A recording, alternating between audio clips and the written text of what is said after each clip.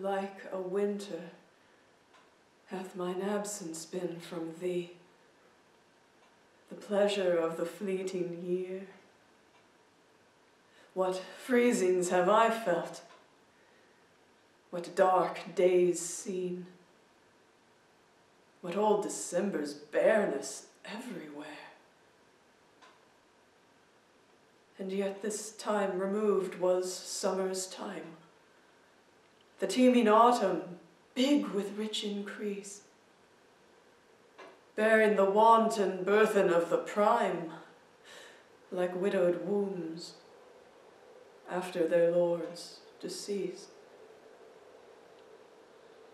Yet this abundant issue seemed to me but hope of orphans and unfathered fruit, for summer and his pleasures wait on thee, and thou away. The very birds are mute, or if they sing, 'tis with so dull a cheer that leaves look pale,